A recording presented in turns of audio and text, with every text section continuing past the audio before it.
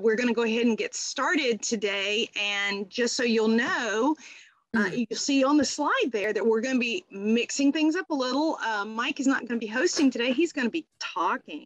So instead, I would like to introduce you to someone who's going to be your new host for the day. And that someone is our new assistant program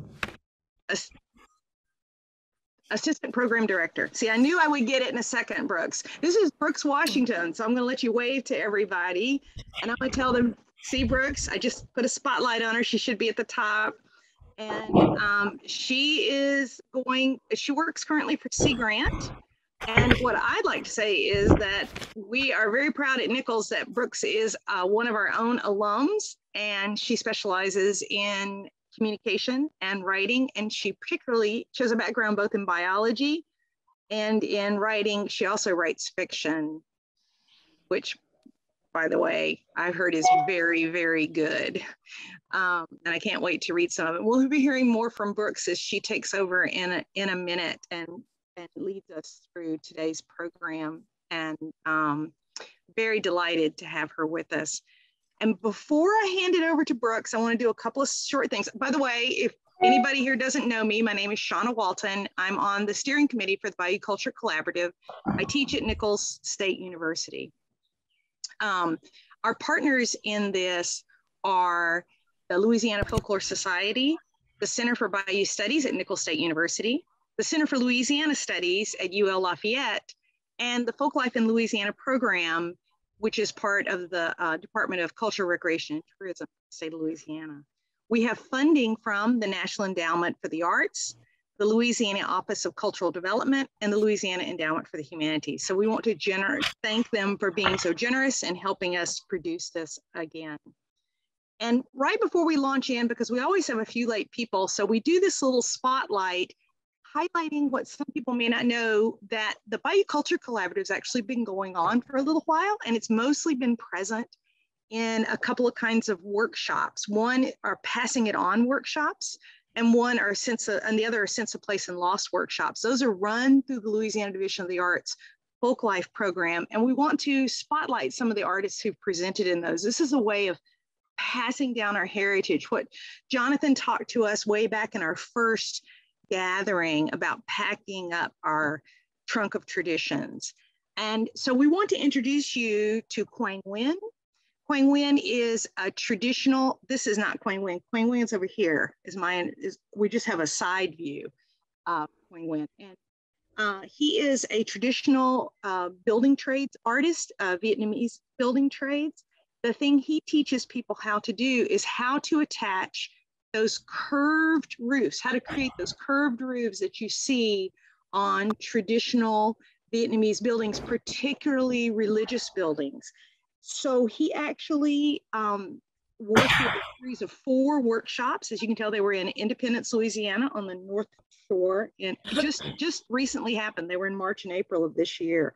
And you can see right here that he's teaching someone how to create the curved roof. And we were so proud to sponsor these workshops. And what we want to tell you is, if you know of somebody that should be featured in a Passing It On workshop, there is funding available, and you can just contact Maida Owens, and there's some contact information for you. And we would love to make sure that as many traditions, we pack up in our trunk as many traditions as we can and pass them on.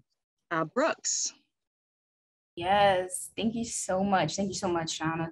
And before we get started, I just want to give a special thanks to Shauna and to the team, and just to you wonderful people who are virtually here. Thank you so much for showing up today, and thank you guys for welcoming me into this beautiful cohort family. I feel very welcome, and I'm very excited to talk about today's topic, traditional ecological knowledge and local culture. And really, before we do get started, I also want to say that as a science communicator, I definitely believe in helping scientists communicate their research to the community, but it is also, to me, important for the community to be heavily involved because they can highlight these points and highlight these problems and these issues that researchers need. So it's definitely a collaboration between community and between researchers and other people who are out there in the field. But enough of my blabbing. I'm going to get started and I'm going to give you guys a rundown of what we'll be talking about today. We're going to definitely introduce you guys, or well, I don't have to introduce you. You know him, you love him, and you appreciate him. He's going to be our speaker today, Dr. Mike Saunders. You guys know him. And then we're going to do a deep question in a breakout room discussion. And this is where we want you guys to kind of really take advantage of this time to not only get deep and philosophical about the things that we talk about or the things that we bring out to you today in this gathering, but to also network, because this is one of the most important parts of why we have the BCC. We want you guys to be able to network, collaborate, and bring that out there into the field. And then we're going to get a little positive afterwards, after we share, of course, what you guys discuss in the breakout rooms. We're going to go ahead, talk about hope for the coast, see what's hopeful out there. And then we're going to head over to announcements where, okay, I thought somebody was saying something. We're going to head over to announcements and we're going to talk about the excellent person that's going to be there next month virtually, our next speaker, as well as you guys can mention in the chat what y'all special announcements are. Then we're going to take a 5-minute break and we're going to wrap round one. So for people who need to leave at that time, please go ahead. But before you leave, we are going to have our working groups report out. I think about 3 to 4 working groups, I believe. And if you haven't seen the slides at the beginning, please wait until the end, more so towards the end, because you can get that contact information and see if you are interested in joining a working group. And then we're going to have a general discussion and we're going to share until 2. But we're going to move on. We're going to highlight the man with the plan, okay? He's the man of the hour, at least for the next 15, 18 minutes. We're on a time schedule, y'all. Dr. Mike Saunders, okay? So he is a cultural and environmental anthropologist, and he's currently the program director for the BCC. He was born and raised in Texas Gulf Coast on Galveston Bay. I've never been. While he has also conducted research in coastal Louisiana, his prior work was primarily in rural Maya communities in Western Guatemala. Today, he's going to talk to us about how it is relevant to our situation in Louisiana, and especially how it's related to local or traditional ecological knowledge and the role of culture in sustaining this knowledge. So without further ado, put your virtual hands together and give a warm round of applause to Dr. Mike Saunders. Hey, thank you, Brooks. Are y'all seeing my slides? Are we good? All right, thanks, Brooke. Whoops. As Brooks noted, my work's primarily been in Guatemala, and on the left you see a photo that I took. That's Lake Atitlan, which is a caldera lake, and the scale's kind of hard to grasp there. That's about 10 miles across that lake, and those are 13,000-foot volcanoes. You know, but what I want to point out, I'm at about 8,000 feet at this picture and surrounded by tropical montane cloud forest. And so what similarities are there between that ecosystem and, you know, the picture on the right just represents our coastal environment. So how can we compare these things? Well, number one, they're both very specialized ecosystems, and you know, because of that, require very specialized knowledge from those of those who subsist on that ecosystem and who work to sustain that ecosystem. Now, this deep knowledge. Are y'all seeing the gallery on mine? you know, where does this arise from? Well, one of the main reasons is because, you know, both there in the mountains of Guatemala and here in coastal Louisiana, many people are almost exclusively, you know, either subsisting or making their living off of the products from those landscapes. So that necessitates an ecological knowledge, a pretty sophisticated knowledge of your environment. You know, as well, this subsistence off the landscape often necessitates, you know, living in the midst of those resources you're utilizing. On the left, you see a picture of Maya homes in the midst of cornfields. On the right, a photo of some homes in the marsh or bayou environment. You know, and in my mind, I mean, what this kind of represents is that you are using ecological knowledge when you step out your front door, or you are, you know, you're taking that in, you're gathering that. As well, you know, what I want to point out is that these environments require some relatively specialized adaptations. On the right, you'll see what I refer to as a John boat, which is generic for any flat bottom boat where I come from, with a pirogue on it. Obviously, you know, very specialized to the landscape, very necessary to gaining subsistence off the landscape. On the left, you see an adaptation in the area I work, these terraces, which are not only adapted to the topography, but very efficient use of their water sources, water resources. And I could go into this forever, but, you know, just that they essentially saturate every terrace. And as you know, and work that down the line by damming these furrows, saturating the terrace and then moving it down. So again, just examples of specialized adaptations to these landscapes. Now, I want to take a moment here, and this does take a second, but what am I talking about when I'm talking about this specialized knowledge or traditional or local ecological knowledge? This is just one good example from the area where I work. On the left, you see a picture of a field being cleared for corn. You'll notice these alders that are left in the midst of the field. And those are left there both as root stock. What they'll do is they'll use this field for about 10 years for corn. Then they'll let it regenerate naturally back to an alder thicket, which it does very rapidly. And then they'll harvest that about 10 years later for fuel wood. In the upper right corner, you actually see an example of how quick this stuff grows. Those were cornfields on either side of that road about 5 years before I took this picture. Now, you know, I don't know a person there who doesn't use fuel wood primarily for heating and cooking. So these alders are not only the primary source of fuel wood and necessary to survival, but here's where the knowledge really comes in. They're also a nitrogen fixing species, and corn is very nitrogen dependent. Now, of course, when I talk to people, they don't say, oh, we leave the alders there because they capture nitrogen from the atmosphere and return it to the soil. But they do say, if I don't have these trees in my cornfield, the soil becomes, as they say, quemado or burned. So, you know, there's an example of that vernacular science and how it applies to what we might refer to as Western science. I don't like that term. But now in the corner, you'll see in the bottom corner, you'll see an example one of how quickly a pine grows.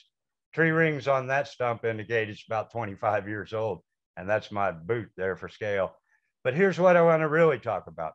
These forests are managed as a commons. Even on your own private property, in order to cut a pine tree, you have to go to the municipality and you have to get permission to do that.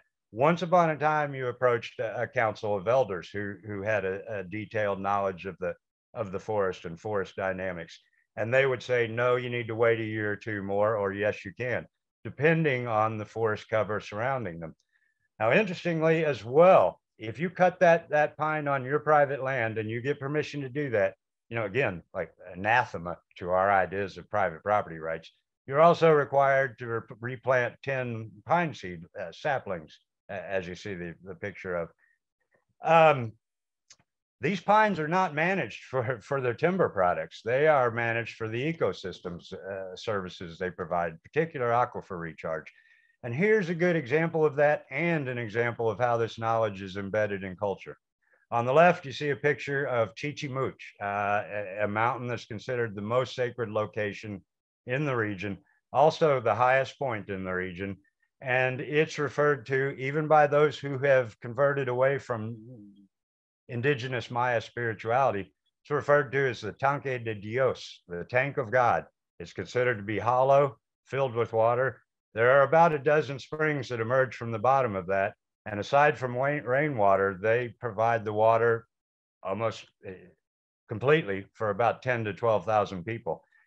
So, one thing that I want to talk about here is that for generations, there was a sacred or spiritual sanctions against cutting pine trees on this mountain. And I heard stories of people who were struck instantly paralyzed, who died in their sleep, who became raging alcoholics and died in the street because they had cut a pine tree. These days, this land, which was once communal on this mountain, has been divided into private parcels as well. There's been a huge conversion away from indigenous spirituality. And yet, the idea of the pine trees on this mountain being crucial to local survival remains. Why pine trees? Because this is the highest point on the rim, but also it's about 50 miles as the crow flies from the Pacific Ocean. So these moisture-laden Pacific air currents come in, hit that mountain, and here's an example. The picture on the left is sunrise. At sunrise, the picture in the right corner is about 5 hours later. These clouds are condensing even during the dry season. The peak of that mountain in the afternoons is surrounded by these clouds. And pines act as a particularly efficient, almost a strainer, and they collect that incipient atmospheric moisture, continual fog drip into the ground, and aquifer recharge. As my friends say, it rains below the trees even when it's not raining above them. All right, I have not done the extensive field work I hope to do and would love to do, but I have to say, I think it's pretty certain that similar specialized knowledge is necessary in estuary, coastal plain, marsh, swamp environments, whether that be of vegetation and what that might indicate, hydrology, land building processes. And so I see this same knowledge and I see it as embedded in culture, which I'll talk about in a second here as well. All right, if I'm saying that, well, if it is indicated to me that important ecological knowledge is embedded in culture, can this stand the disruption that both highlands Guatemala and coastal Louisiana, or Louisiana in general, are experiencing right now? Both environmental, this is an example. On the left is a mudslide near where I work. On the right is a picture from Ida. And just like hurricanes, mudslides and other environmental impacts are being felt much more frequently and much more severe there. But the main disruption I really want to talk about here, on the right, you see a picture, and these are taken from the same location. You see a picture of the landscape in Chaquea, where I work, in 1993 or 94 when I was first there. On the left, a much more recent picture. In the early 90s, this community was still almost wholly a subsistence agricultural community. Very little contact with the quote unquote outside world, very little integration into a market economy. Yet 30 years later, you'll see those terraces. They get 4 crops of onions and carrots a year out of those. This road, which was once basically a dirt track, is now well paved. You have box trucks rolling up there 4 times a year, loading onions, loading carrots, taking them straight to Guatemala City, putting them on planes, and we buy them a couple days later in Walmart. So this massive socioeconomic change, which even as a younger and more naive anthropologist, I saw as the death knell of Maya culture, and especially the ecological knowledge. Yet, despite these changes, and I'll talk about this real briefly in just a second, culture and the knowledge in it have endured. Now, of course, coastal Louisiana in general, experienced over the last century this same massive socioeconomic change. You'll see a picture of Mr. Charlie, the first transportable and self-contained rig. On the left, some pictures that kind of represent this change from what might have been more of a subsistence context to commercial fisheries and even automation within that industry. All right, through these disruptions, you know what? and if ecological knowledge is so linked to culture, here are some things that I've seen in Guatemala and how I think this is crucial to recognize here. For the Maya, there are four things that they truly say makes a person Maya. One is these heritage handicrafts right here. A lady's on a backstrap loom, and even her indigenous clothing outfit that we peel, that blouse that she's wearing, that represents, this is a lakeside, lakeshore community, that represents the lake.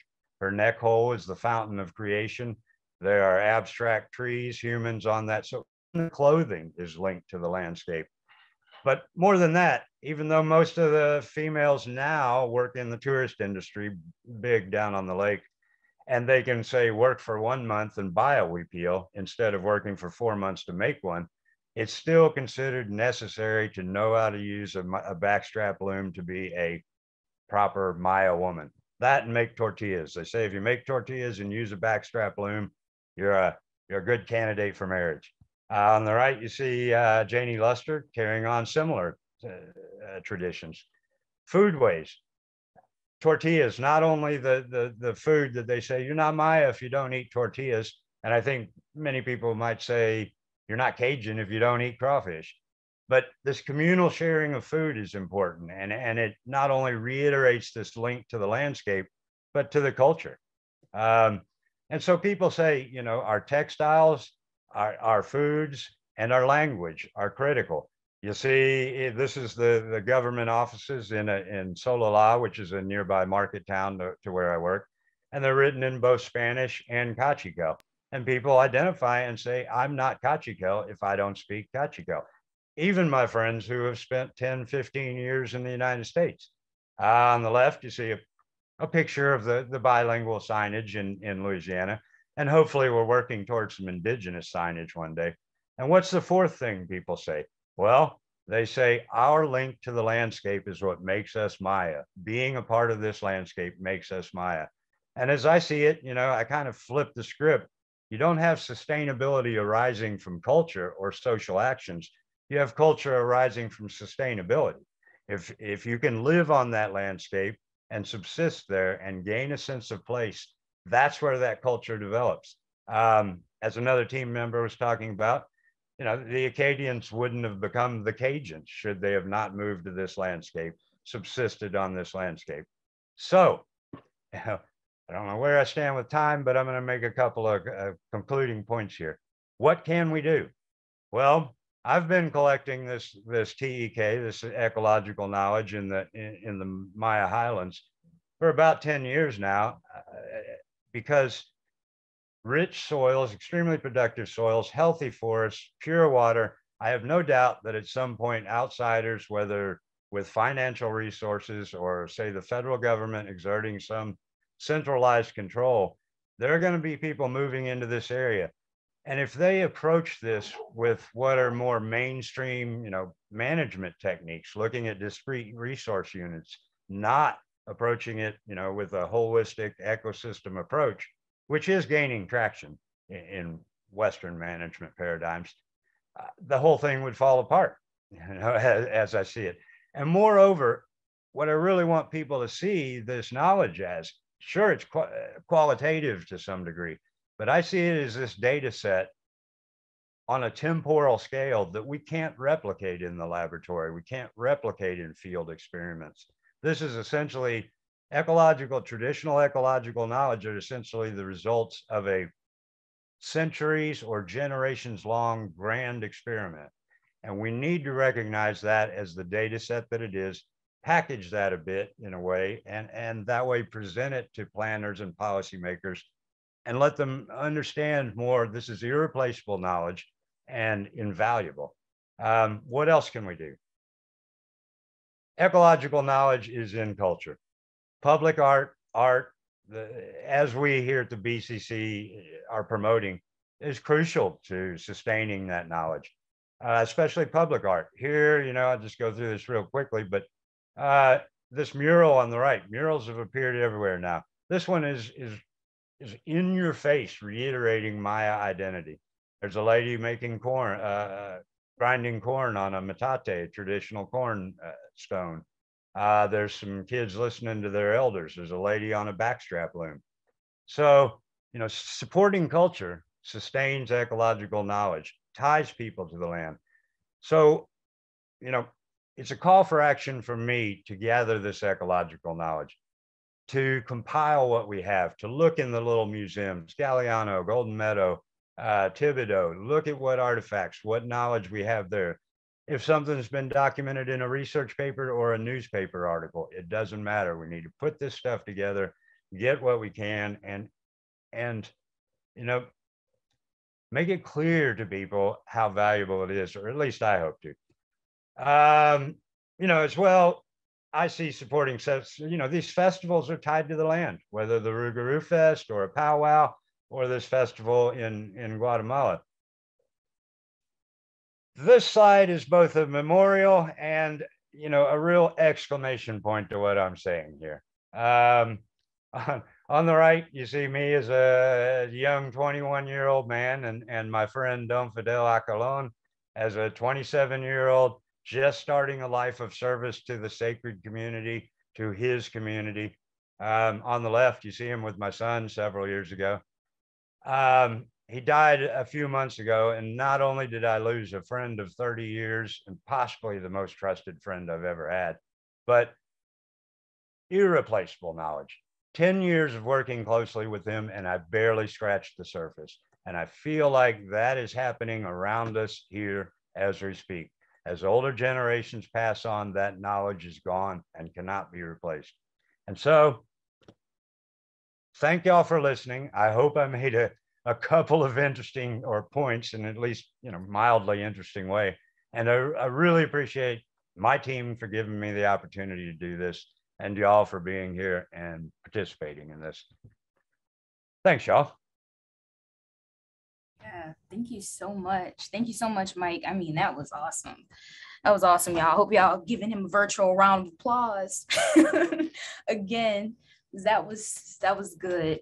And now we're just gonna go ahead and maybe open up the virtual floor, see if you guys have any questions, maybe in the chat, or you can raise your hand at the if you look down at the bottom of your screen, you'll hit reactions, and then you'll see raise your hand feature. So you can raise your hand virtually if you want to ask Mike any questions before we do our breakout rooms.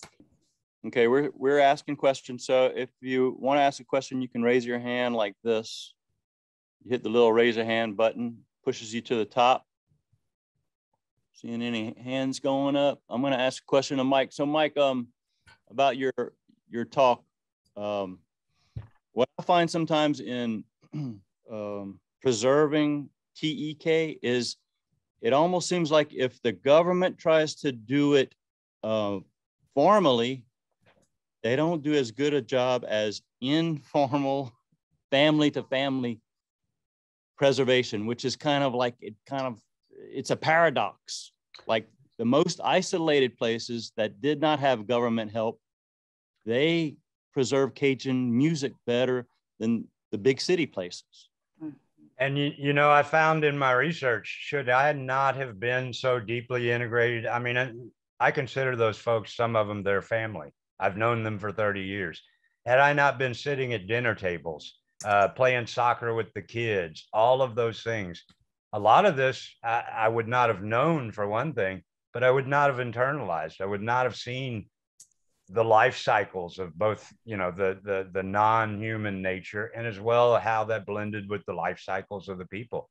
And so to kind of speak to your point, I definitely experienced that not only in the way that I was able to gather data, but in the way that that was preserved in that community as compared to, if another government researcher would have come in and questioned these people, they would have answered just the same way they answered me the first couple of years. Oh yeah, that's just the way it is. Oh yeah, there's nothing important to know here. The trees grow. And it wasn't until 10 years of becoming part of the family that I was able to really get to the bottom of a lot of this. So thanks, Gary. Gave me an opportunity to say something else. The deep question is, how is local culture linked to traditional ecological knowledge? And so basically, we want you guys to think about this. We're gonna give you guys about 15 minutes and we're gonna put you guys in a group. And we just want you guys to not only talk about this, but feel free to introduce yourselves. If you're shy, you can go ahead and do a nice little direct message in chat. Doesn't matter. As long as you guys are collaborating and, you know, you are networking. Who is going to report out to us? Maida, I don't know if you were back, but one of is it you, Simone? Yes. Simone's got to go, so she's going to report out about her group now. Yeah, thanks so much. So I'm reporting out for the Culture and Planning Working Group, and we met last week, and we're going to have a meeting next week, Friday at 1 o'clock. So Theo Hilton is our point person, and if you want to be included in that group, you can reach out to Theo. Some of the things that we're talking about, and he just put his email in the chat, thank you. So some of the things that we're talking about doing, well, first, we want to create a list of sort of principles or pillars for how we think about culture and planning, particularly as it relates to social justice and thinking about relocation, traditional ecological knowledge, all these different things that we think need to be elevated within coastal planning. And so we have a Jamboard set up so you can contribute ideas to the Jamboard, which Theo just also put a link in the chat to. I'm also compiling a list of recommendations that others have made about coastal planning and how to integrate culture and social dimensions, resilience, social justice things into coastal planning. And so you can also reach out to me if you have any suggestions to make. I'll also put my email in the chat.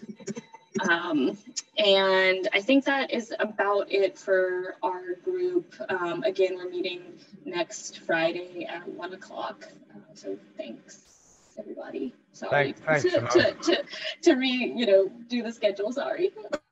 No, that's fine. And I know that in attending y'all's group, there's some pretty exciting things going on. So if anybody is interested, we'll also repeat the contact info here toward the end of the meeting. Thanks again, Simone. Thanks, Simone. So yes, I guess we're gonna get back to the discussion. I see somebody, Anne, you shared in the chat about I don't want to butcher the French, so I'm gonna let you say it if you want to. Okay.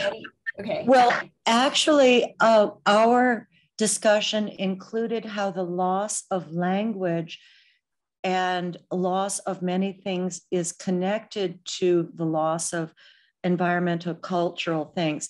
We ended up talking about handmade fishing and crawfish nets and traps, and that brought our question to, well, what did you call that? And knowing that sometimes when the craft disappears, the words that describe the craft and the task also are gone, as well as the activity itself. And so I was Googling and actually helping jog my really funky French, and that's what you call it. The verb is filet, artisanal, meaning a handcrafted net. Thank you so much. Yeah. I was thinking it, but I don't want to say it just in case. I'm learning, y'all. I'm learning. Well, I don't want to butcher anybody's language. Brooks, look at this. I just barely restrained myself from actually copying the Wikipedia pronunciation with the little thing on it, because their pronunciation was not Cajun. Mm-hmm. It was very strictly continental French. And so that is always a challenge as our dialects develop in context. Yeah, well, well, thank you for that. And I mean, look, you're gonna make me feel very comfortable now. I'm not saying that I'm gonna be French speaker 100%, but we're getting there, okay? I'm gonna keep y'all posted every gathering. And but any, yeah, I'm sorry. Brittany, okay. Brittany was in my group. Yeah, so I volunteered to share what our group talked about, and I have to run, so I want to make sure I got in here. We talked a lot about kind of how essential traditional ecological knowledge is and having a holistic understanding of a place and change over time. And then our conversation kind of developed into thinking about those tensions between when someone's a specialist in different like scientific realms, whether it's, the specialist in botany or the specialist in anthropology, and how if there's not cross-pollination between these different aspects of ecological knowledge, then it's less rich, the holistic understanding, right? And how essential it is to have that cross-pollination. Excellent Thank you, point. You did that so fast. And I see, Honora. I'm sorry if I'm butchering your name. I see that you said in the chat, erasing language has been one of the ways to deliberately kill culture in many places. And yeah, it's very, very true. And then Dustin, he mentioned that I came across that term when I was asking people to tell me I'm sorry, stories. And some elders thought I was asking about repairing shrimp nets. Very confusing conversations. So yeah, language is very important, very, very important, both in culture and in research as well. Anything else that anybody hasn't shared from the breakout groups before we switch over to Hope for the Coast? Oh, yeah.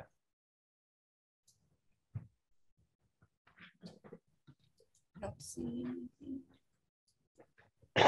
So, I guess we're just going to go ahead and thank you guys once again for sharing your thoughts. It is approaching 1 o'clock, so we know that some of you guys may have to sign off, but we want to end on a positive note at least and see, Mike, what is your hope for the coast? What do you feel?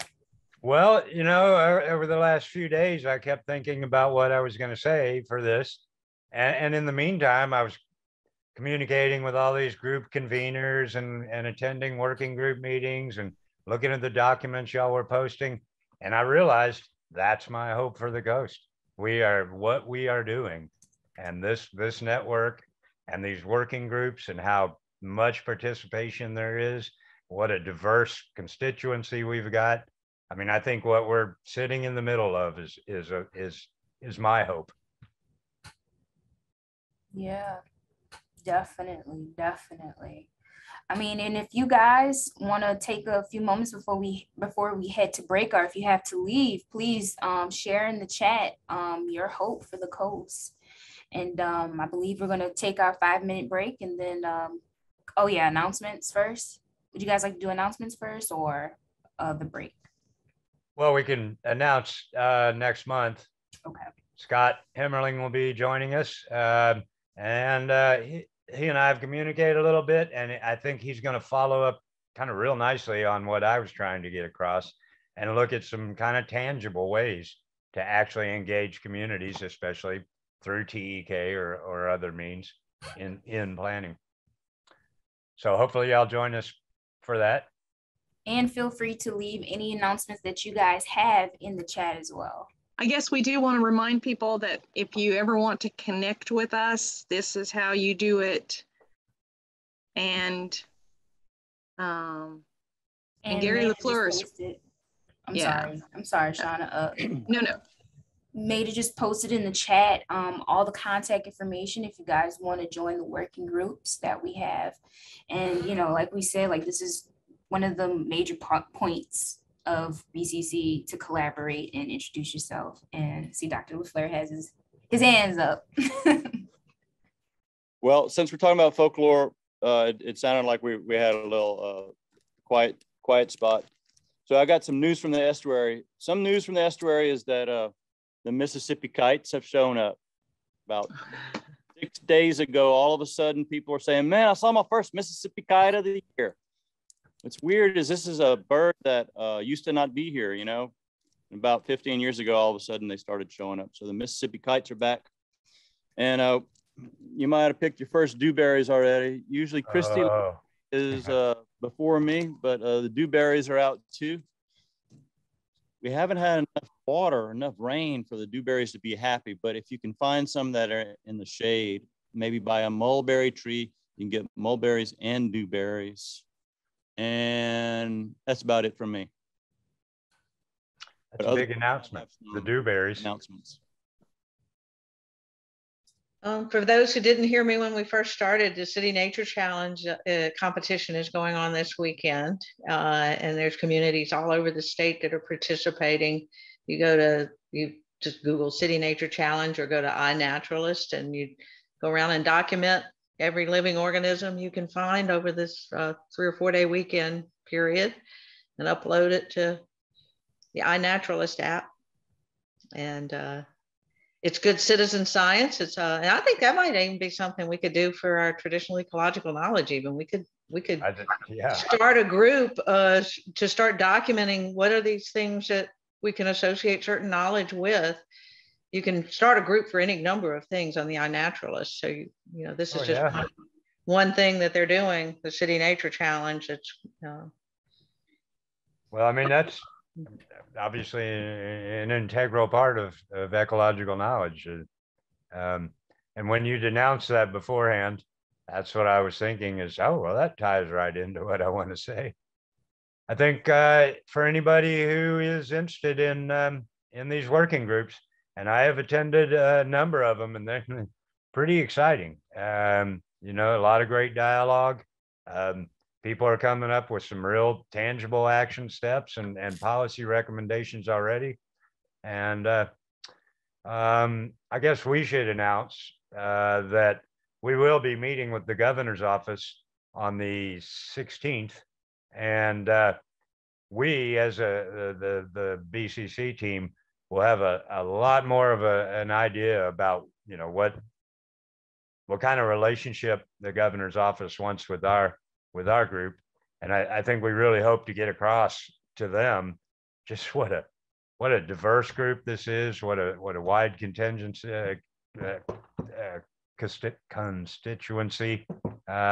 have, and the participation and the work that's happening as we speak. So as far as just to clarify, like the dates of meeting with the governor's office, you said the 16th? I believe so, and that's just our management team. Okay, so the based on the email that we received, I had in the document that I created for our working group, I had put, I think I had a date sometime in August whenever we were actually going to have a meeting to present our policy proposals. Is that correct? Yeah, this is just an initial meeting to really see what we can do for them or what they can do for us, to put it simplistically, I guess. But yeah, that was Rachel. If you want to send some brainstorming ideas for, if you have a list of things that you're kind of brainstorming about, maybe just that maybe should be on our minds when we meet, we'd be happy to consider your brainstorming list. They have a great document put together with a few things, Gary, and yeah, to any of the other conveners that are listening or group members, you know, if you can get those ideas to us, then we will have a better foundation for our own discussion with the governor's office, and so we welcome that. And again, y'all are doing great work, Rachel. That's, you know, I saw some very tangible things to discuss in your preliminary document. Thanks. I'm trying to recruit more people to join our working group. So who would have even more ideas. So. All right. On that note, Oh, Rachel. No, Simone took care of it. Yeah, that's right. Okay, so Christy, Rachel, and Kezia, if y'all would like to tell us a little bit about what your groups are doing. Let's say. Yes, hello. Kezia with the Artists, Tradition Bearers, and Coastal Issues. Yeah, we talked about maybe figuring out a way to do like a traveling exhibit and get a way to have a way for local artists to be able to showcase their work throughout the state, whether that be partnering with the local Bayou councils. Dix also talked about applying for a small grant that can represent like a fishing net throughout the state. I might be butchering all of this, so if you want to interject, be awesome. We're gonna have, I think, meetings every 3 weeks on Wednesday at 6 p.m. You can email me here at kezia@wwno.org. And that's all I have. No, thanks, Kezia. That was an interesting meeting. Maida and I were both part of the other day, and I believe Dix was here for a bit. I'm not sure if she still is, but she had really talked about the role of art therapy and its impact on health and well-being. Oh, there's Dix right there. Hello. I just threw out art therapy, and if Jonathan's around, he had come up with this culture therapy idea. Yeah, Maida said I should meet him. Yeah, so it's a piece where we would travel to the communities and using a fishing net, shrimp net as like the armature, and weave in and out different textile pieces. And I would facilitate making sure it was a safe environment, for if any kind of difficult emotions arise or whatever. But I'm a trauma sensitive art therapist. So I'm a trauma specialist. So there's a lot of teaching I can do and learning how to regulate through the art making process that, we all do culturally. We all have different art forms, whether it be music or dance or visual art. So just kind of connecting those pieces. And the grant, it would allocate like each community, like whatever tradition bearer would participate, they would be paid hourly. And I'm going to keep looking for bigger ones. I wrote really quick because I saw it and it was due like in 3 days. So I just kind of smushed it together, but it kind of gave me like a skeleton of what to build on to make it bigger. And I imagine incorporating Isleños, Vietnamese, the Croat community, indigenous, all along the coast to Lake Charles. And because there's something very liberating when you put it in this visual image, especially when many of us feel invisible and after disasters, waiting for your insurance and FEMA to get you a roof, so to speak. So there's that component to it, a healing process and a creative process. It's pretty incredible. So thanks, Dix. And Maida? I wanted to point out that the Louisiana Division of the Arts has the Louisiana project grants that are done through the regional arts councils. And so anyone that has a project that's related to the arts and culture, and folk life is considered one of the art forms. The next deadline is going to be July 1st. This is an annual deadline, so it would, in arts grants, you have to plan pretty far in advance. So if anybody wants to consider this, I'd be happy to talk with you about possible projects and then refer you on to the, how you would actually apply, because these are done through the regional arts councils. It is a statewide project. It is available statewide though.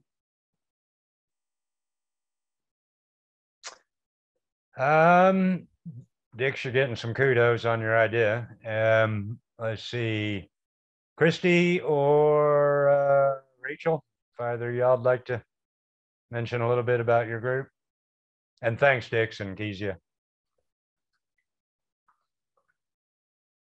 Yeah, I'll go ahead.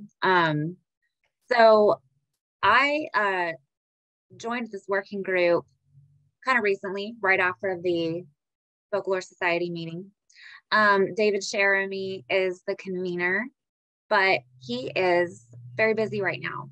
So I am the convener, sort of, right now, pretty much right now.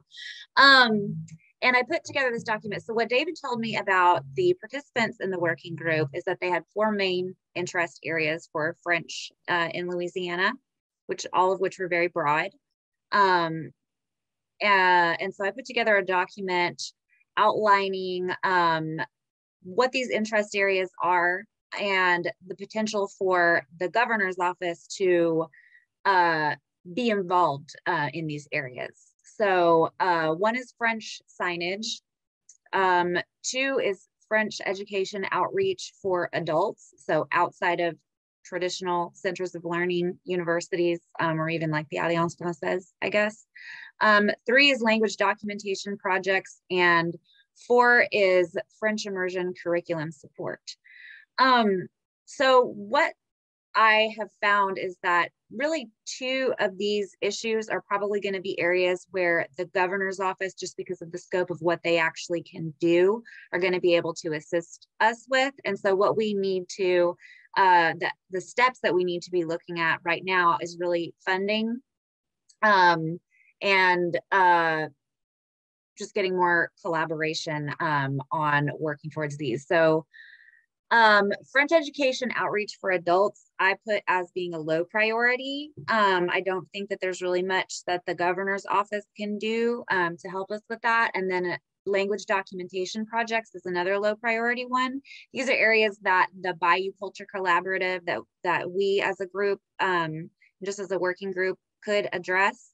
But in terms of this immediate objective, which is to have support from the governor's office, we should focus more on French signage and French immersion curriculum support. The idea that I have for now is that in order to garner more support for meeting both of these needs, we should create a centralized resource to facilitate funding for translation. So if you want more French signage in your municipality, that comes down to needing someone to translate signs. French immersion curriculum support is that's a vast area that is a years-long project to improve French immersion curriculum, but one consistent need in every parish, particularly for emerging immersion programs, is the translation of curriculum. I've worked in French immersion education before. I have lots of colleagues that are teachers as well as administrators, and there are many issues. They need lots and lots of support across the board, but ultimately what they need is access to translated curriculum, because a lot of times districts roll out new curriculum and it needs to be translated as they go. So French immersion all teachers are overworked and overburdened. French immersion is particularly vulnerable. So my proposition for now is, let me see if I can read off the page because it's going to be much more succinct. So through connections that we have with Codafil and the Lieutenant Governor's office, we need to facilitate funding for creating a program that would alleviate the consistent challenge, which is the need for translation all the time. That's not where it is. Hang on, y'all. So I want to create, or I propose that we create a centralized network of translation contractors in Louisiana who could offer services to governments, organizations, or even private individuals. So this would solve a couple of issues, which is that a lot of French speakers in Louisiana need jobs. And this is a pretty high demand within Louisiana. So we can collaborate with Codafil. I have contacts with Codafil. They're under the Lieutenant Governor's office. There are lots of ideas. I've been in contact with several professionals, professors in my region who could help me with this, who have already given me some leads on grants that we could apply for this. So we're still in the talking stage, but by the time we get to August, we will have some concrete steps and a plan in order to put this into effect. But if y'all want to contribute to this, if you have ideas about it, or you just want to read my document, which is actually really succinct in spite of my rambling presentation, put your email, you can send me your email address. Thanks, Rachel. One of these days I'll get used to muting and unmuting.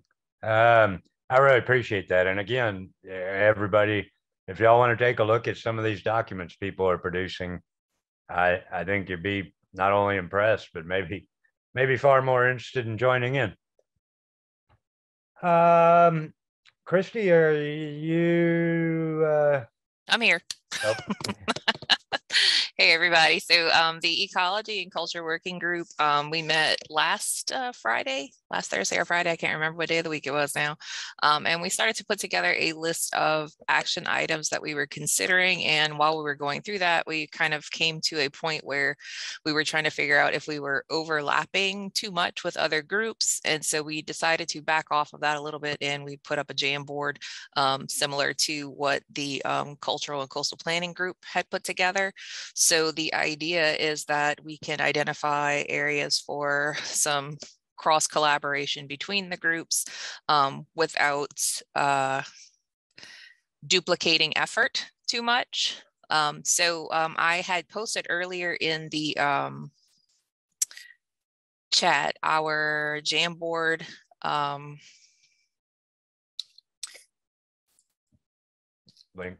link, thank you.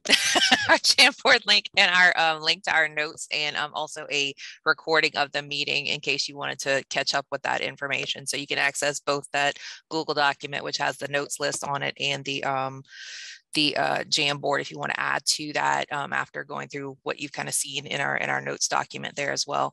We're also looking at trying to plan another meeting coming up soon, and based on our responses to our poll, which I think we have close to 15 or 20 people in that group, but only 18 responded, or only 8 responded so far. It looks like maybe the 19th or 20th of May, so in a couple weeks. And we'll let you guys know more definitively as that filters out more. Thanks, Christy. And again, I've attended that meeting. It's fantastic.